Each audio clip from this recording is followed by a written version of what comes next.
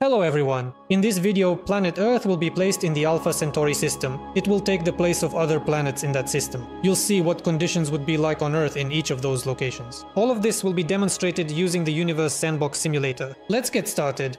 So, to begin with, I'll fly up to the star Alpha Centauri A. Here I am near Alpha Centauri A, and here we have a planet orbiting called Alpha Centauri AB. And this is a candidate planet. That is, it hasn't been confirmed yet. Well, it orbits in such a way that it's not in a single plane, but rather at a very steep angle like this. In Universe Sandbox, the planet looks like a gas giant. And since this is a candidate planet, but just as an experiment, I'll change all these planets to Earth, and it doesn't matter whether the planet has been disproved, confirmed, or is still a candidate. Now I'll fly up to the star Alpha Centauri B. Here's what the situation looks like here. There are indeed two planets here, but the first planet, Alpha Centauri B, has now been definitively disproved. And there's also a second planet, Alpha Centauri BC, which is a candidate planet, meaning it hasn't been confirmed yet. And as we can see, these planets orbit quite close to their star, even within the black zone, it turns out. Of course, it would be extremely hot there. But still, I'm going to swap these planets for Earth here, and let's see what happens to Earth as a result. Here, the closest planet, the one that was disproved, looks extremely overheated. Now I will simply select our planet Earth and then replace it with that particular planet. Right away, something throws me back and the Earth starts heating up intensely. Well, anyway, it's clear. We'll come back and check later. And the second planet around the star Alpha Centauri B looks like this. Here too, it's a very rocky, barren planet. And I also replace it with our own Earth. And now we have the most interesting star and its fascinating planets left, Proxima Centauri. And here, there are three planets orbiting it. Right now, you can see two of them. The first is Proxima Centauri D. This is a candidate planet. And of course, Proxima Centauri B is a confirmed exoplanet discovery. The third planet is also a candidate planet called Proxima Centauri C. Here in the simulator, it is indicated that Proxima Centauri B is located at the border between the green and red zones. So possibly, it could have the best conditions for Earth-like life. Let's see. The very first planet from the star Proxima Centauri, which is a candidate planet, truly looks like this. And now for comparison, I replace it with our own planet Earth. Now the planet Proxima B, this is precisely how it looks in this simulator. I also replace it with our own planet Earth. And then there's this third, more distant planet on the far orbit, Proxima Centauri C. This is how it looks in Universe Sandbox. I also replace it with our magnificent planet Earth. Guys, I fast-forwarded quite a bit of time, with no more than 1 month passing per second the whole time. So the simulation is as accurate as possible. About 55 years have passed, I think. I've already checked that the temperature on all the planets has stabilized. Now let's see what Earth turned out like in the orbit of each star. And let's start with the star Alpha Centauri A. Here, our planet is orbiting. I'll show you the habitable zone once again. Basically, Earth is kind of on the edge between the red and green zones here. If you look at this area, well, let's see what's going on with it. Well, things are pretty grim here, of course. Earth looks like a second Venus. Look at its appearance. Of course, yes, there are two stars here. That's why it's illuminated like this. Let's take a look at the surface. What's happening there? Oh, it seems there's still some liquid and a bit of water remaining. And the surface is strange, all white for some reason. The average temperature on such a planet turned out to be about 82 degrees Celsius, and the surface pressure is over 15 atmospheres. And the greenhouse effect is 91 degrees. And now, let's see what happened with the atmosphere here overall.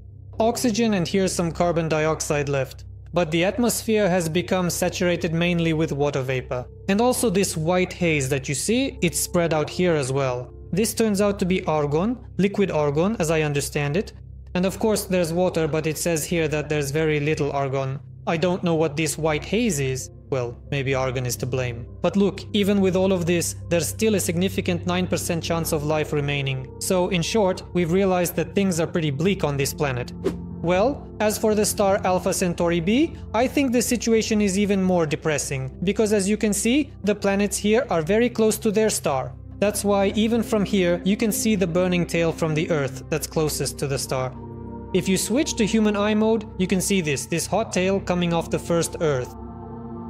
And yes, if you look closer, our planet here looks just like a comet. The average temperature on this planet turned out to be 1302 degrees Celsius. Incredible heat. I'll also show you what's on the surface of this Earth. I'll turn off the atmosphere and clouds from the display. Well, as you can see, the surface here is molten, everything is burned, everything is extremely hot. So you could say this is a yellow-white Earth. Well, it's pretty clear. But the dense atmosphere is still holding on for now, even though time was fast-forwarded. The surface pressure here is 272 atmospheres, which is roughly 3 times higher than on Venus. Well, this dense atmosphere formed mainly from water vapor, because all the oceans evaporated into the atmosphere. And under these conditions, it's clear that no life can exist on the surface of the Earth. Now the second Earth, the one that's a bit farther out than the first planet, it looks pretty much exactly the same as it did near Alpha Centauri A. Well, let's hide the atmosphere and the clouds and see what's truly going on at the surface here. But here, it's not as extremely hot as on the first planet around this particular star.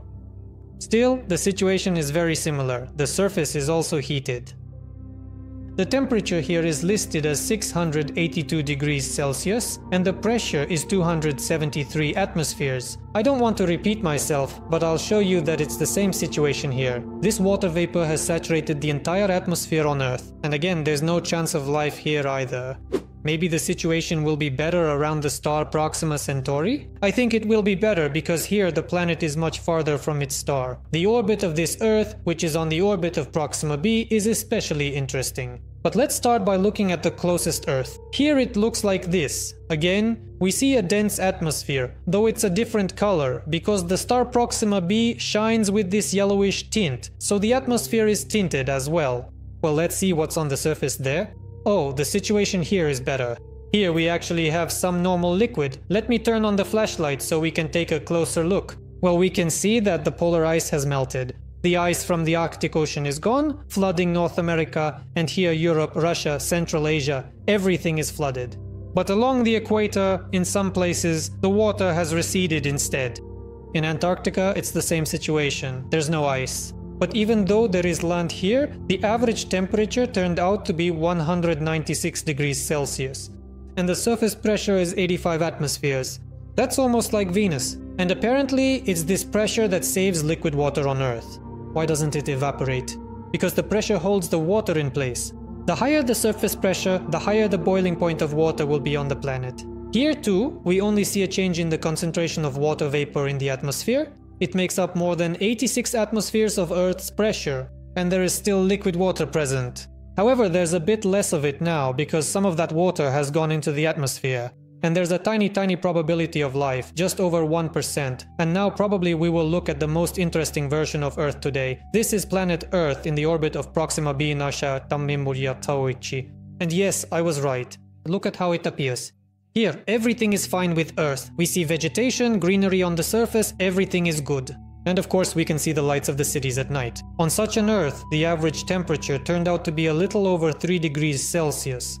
That's actually colder than in the solar system, but not by much. In the solar system, according to Universe Sandbox, the average temperature is 7 to 8 degrees. And the resulting pressure turned out to be exactly 1.09 atmospheres. Very good. Here, of course, the changes are really very minimal. The composition of the atmosphere is also just fine, and the probability of life is at a very high level, almost 93%. Well, let's also take a closer look at the Earth's surface. Everything looks pretty normal. Yes, it has gotten a bit colder. In Antarctica, this is basically how everything looks. Well, the equator is green with a normal temperature, and actually, it will even become a bit more comfortable there, not as hot as before. The simulator indicates that the maximum temperature is around 17 degrees Celsius. And I think apparently that's somewhere in the equatorial zones near bodies of water. Yeah, I was right. If you hover over the equator in the Atlantic Ocean, this is exactly where you find that maximum temperature, almost 17 degrees Celsius. And now I also want to show you, using Universe Sandbox as an example, what a sunset of the star Proxima Centauri would look like on Earth. It's just incredible. Maybe someone else is interested, so I'll mention that the Earth completes a full orbit around the star Proxima Centauri. That means a year on Earth here lasts just over 11 days. And now we have one last Earth left. This is the third one, orbiting Proxima Centauri at a very distant orbit. You can even see here that it's not in the same plane as the first two planets. And of course, this is a very distant blue zone where it's extremely cold. The planet looks dim, frozen, and quite desolate, something like that. The average temperature on this Earth turned out to be minus 182 degrees Celsius. By the way, it's interesting that even at such a temperature, the surface pressure is almost 1 atmosphere. I'll also hide the atmosphere and clouds, and light it up like this so you can see that it's basically an icy ball. There are areas with liquid water, but that's just how the simulator works. It doesn't seem to want to freeze the Earth completely. I looked at the composition of the atmosphere and there's something interesting here. One element is completely gone, carbon dioxide. And by the way, it ended up as ice on the surface of the Earth, meaning it simply fell out of the atmosphere onto the surface and turned from a gas into a solid. But despite all this, I see that the probability of life on this planet is still quite high, almost 47%. So that's the result of this experiment. The best conditions on Earth were found in the orbit of the star Proxima Centauri, specifically in the orbit of the exoplanet Proxima B. As you saw, it was just a bit colder there, but otherwise everything was basically fine. And if you enjoyed the video, please give it a like and leave a comment sharing your thoughts about what you saw. Thank you very much for watching and see you again in the universe.